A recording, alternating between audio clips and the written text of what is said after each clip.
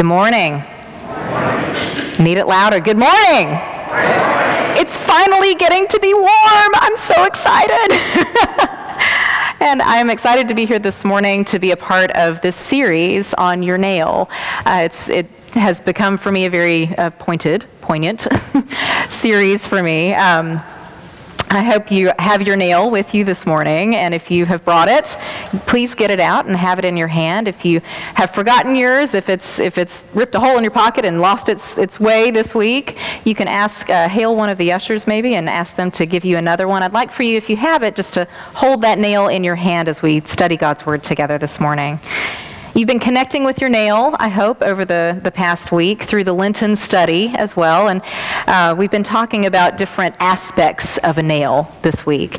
And one of the things that I love in particular about the study is how short the entries are, because they're these little bites, these little nuggets, these images that are short enough you can work it in as part of your morning routine or your evening routine, but they're just these little images they'll carry with you throughout the day. And the images and the aspects of the nail that we've been talking about this week it's sharp. It may have come as a surprise to some folks. We've chosen a sharp nail. It's sometimes inconveniently sharp. You may have had it in your pocket. You stick your hand in your pocket and you prick yourself on it. You might bleed a little bit. It might rip a hole in your pocket. You might have things tumble out. You might lose something. A nail might even derail you from the path that you intended to take. A few weeks ago, Joy's sitting right there, and she knows the story intimately because she is my Sunday school leader. A few weeks ago, my family and I, it was a cold morning that morning. And we were on our way to church. I was so proud that we had gotten my 3-year-old and my 3-month-old all dressed in the car, ready to go. Cold morning, get in the car.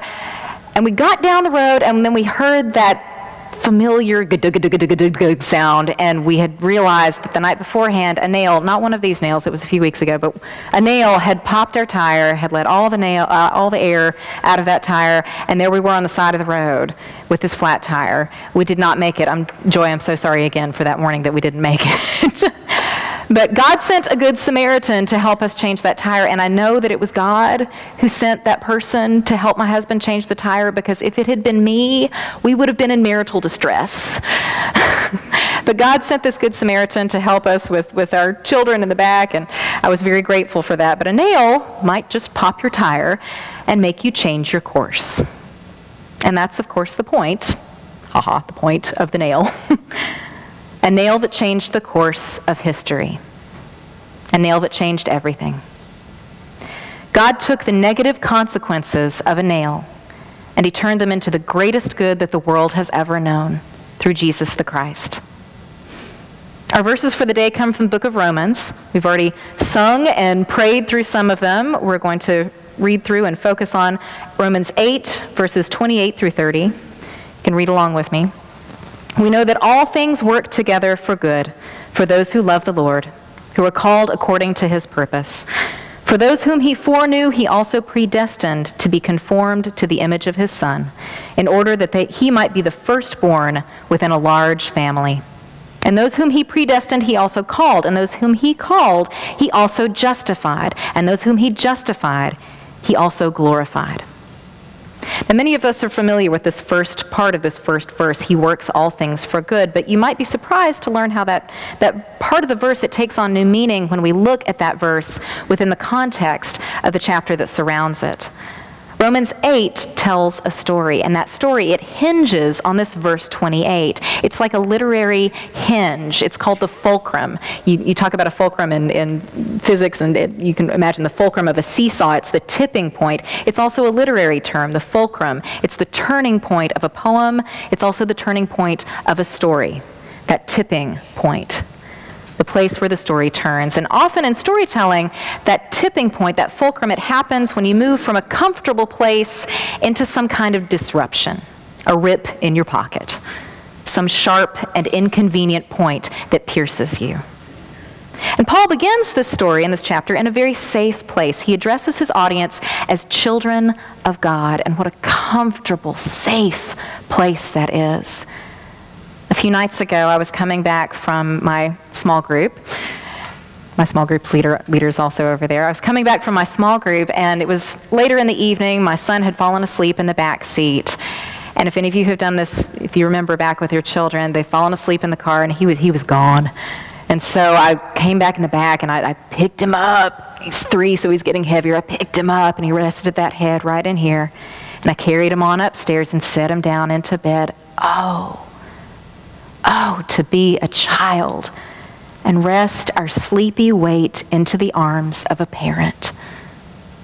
That's how the Father lovingly cares for us. And this chapter is addressed to specific children, the children of God. And this is an important point as Paul leads us to verse 8:28. We're all children, but we're not all children of God. When we call on Jesus to be Lord of our lives, we become children of God. As Paul writes, for all who are led by the Spirit of God are children of God. And this role of child of God, it's crucial when we confront those times when we're cut or we're inconvenienced by a nail. Because Paul is about to plunge us into a very uncomfortable place. Times when we groan, and we groan in our weakness and in our sufferings. And in the midst of these times, he writes, we know that all things work for good for those who love God, who are called according to his purpose. And my first introduction to this verse was through a friend. It was several years ago. An evening several years ago, I got word that this friend had been in a skiing accident, and it was bad. She had broken her leg. And it had taken them several hours to get her from the side of the mountain where she had fallen over to a place where they could get her any kind of pain medication. But in all of that time, as she was lying on the side of that mountain, as she was in the ambulance headed towards the hospital, as they took her on the gurney in to get x-rays, she kept saying this one thing over and over again: all things work for good for those who love the Lord. All things work for good for those who love the Lord. She claimed the power of that verse in the midst of pain and in the midst of suffering. And I don't believe that God wants us to suffer. I don't think he wants us to be in pain. But in a fallen world of pain, in a world of sharp points that can cut us, like the point of your nail, he can use all things for his good purposes. He can take the tricks of the devil and he can turn them into something that not only glorifies himself but makes us stronger. And there's an important distinction here, because this sermon is on what good is a nail. Well, what exactly does Paul mean by good? There's a way that Romans 8:28 can seem a little bit trite. Because anybody with a positive attitude can take a bunch of lemons and turn it into lemonade. Yeah, I had it bad for a little while, but look all the good that's come of it. See, I'm in a good place. Paul isn't talking about making lemonade. He's not talking about bucking up. Paul is talking about when believers enter into a time of trial and we ask the Holy Spirit to intervene and for God to act. When we ask him to use our nail for his good. And this verse would be trite to the point of insulting were it not for the second part of that verse. All things work for good for those who love the Lord, who are called according to his purpose.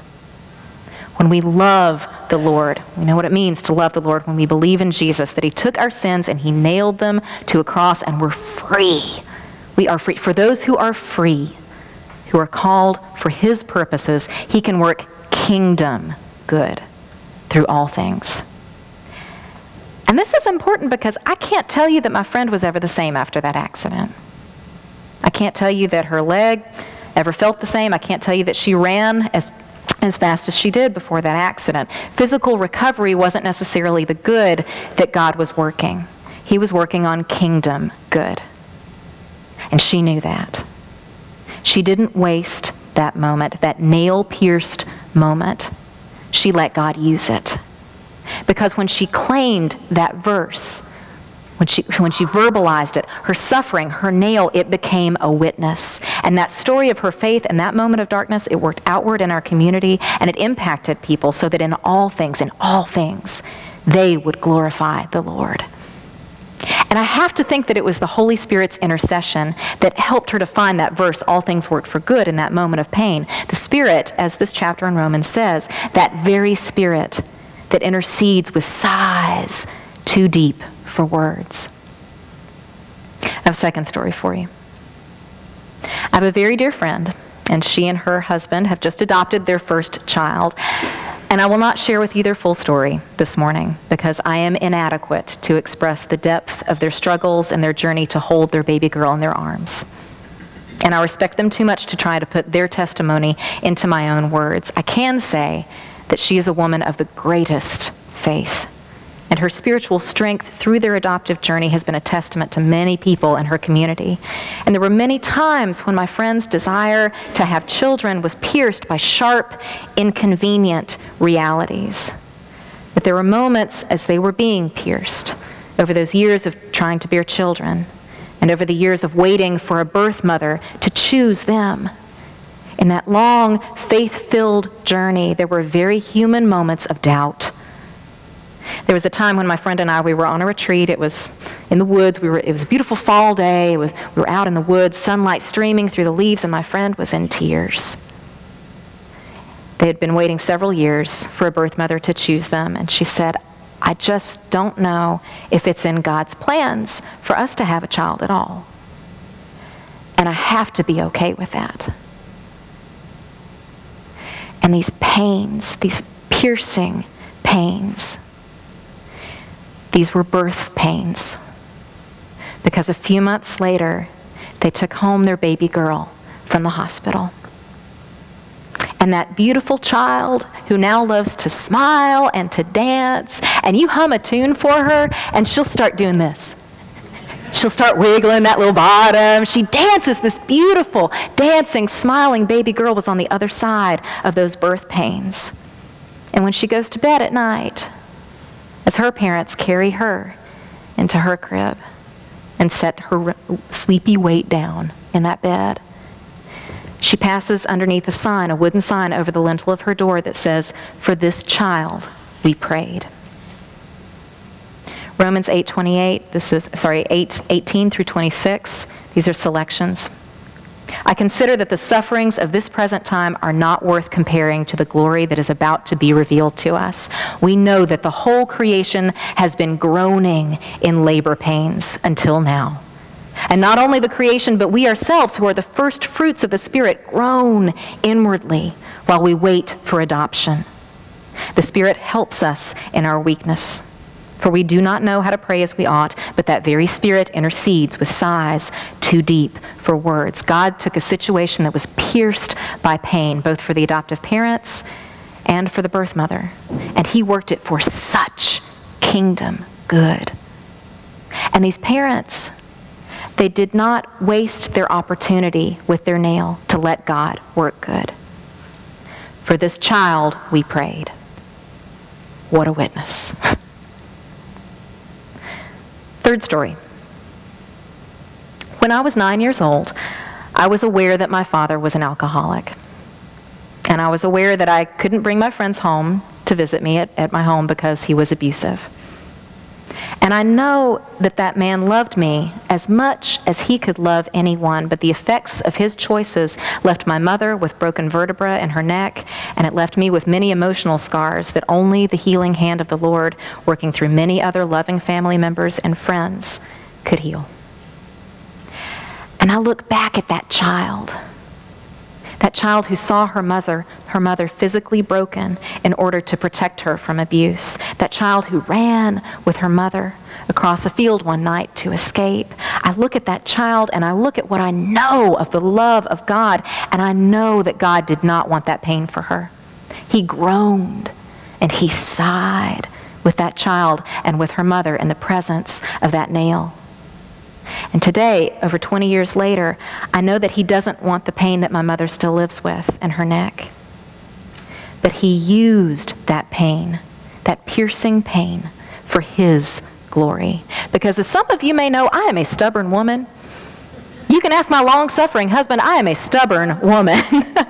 And God used my mother as a living witness to show me the depths of Christ's love. And my mother, who loves the Lord, who is free, who loves the Lord, who was called according to his purpose. My mother showed me Christ's sacrificial love powerfully as she sheltered me from the violence that surrounded my childhood. And God used her as a witness to instill in me a faith in Christ that is unshakable. As we prayed earlier, no, in all things we are more than conquerors For I am convinced that neither death, nor life, nor angels, nor rulers, nor things present, nor things to come, nor powers, nor height, nor depth, nor anything else in all creation will be able to separate us from the love of God that is in Christ Jesus our Lord. And when my mother looks at me, she still sees that child. And I know many of you can relate. You see your grown children, and you can still picture them as they were when they were tiny. And last week, we sit up in the balcony. I'm usually bouncing my little 3-month-old back. You all can see me up there. Y'all can't. You can see me in the back. Last week, as Mickey gave the sermon, I was up there sitting in the balcony, and I was holding our baby girl with one hand, and I was holding my nail in the other. I got it out, and I had this knee-jerk reaction to get that thing away from her as far as possible that I could, because it's sharp. And then I realized that's the Father's love. That's our Father's love. Because he didn't just see his grown son on the cross, he saw his baby with nails through his tiny wrists and little feet.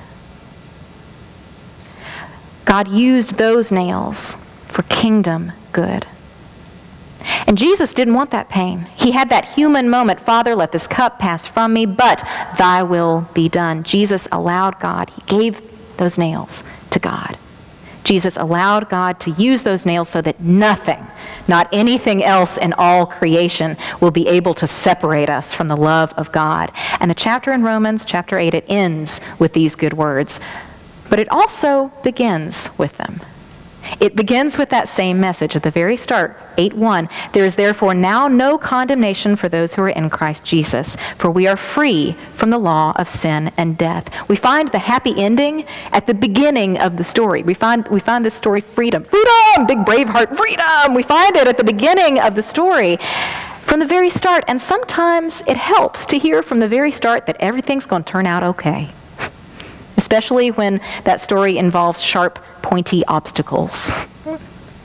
And this is what I do with my 3-year-old when he gets scared in the middle of a story. I give him the ending of the story in the middle. It's okay. Nemo will find his father in the end. It's okay. He needs to hear at a certain point in some stories that it will all turn out okay, because the story's just too scary. And at various points, we all need reminding from the beginning that God will make this okay. If you fall on a mountain, that nail that suddenly sticks into you. Or if you've been struggling with doubt, a nail that slowly digs deeper into you. Or if your struggle was years ago and you're still living in the aftermath, a nail that scars. Beloved, he will use your nail. He works all things for good. Will you pray with me? Father God, thank you for your word. Thank you that your love intercedes in a world to not only sigh with us, but to save us. Lord, help us each to see this morning, what good is my nail? Lord, I love you, and I know that you predestined me to be conformed into the image of your Son. How are you calling me to use my nail for kingdom good? Pray that you would go with us as we exit today into this warmer weather filled with your Spirit and filled with your love.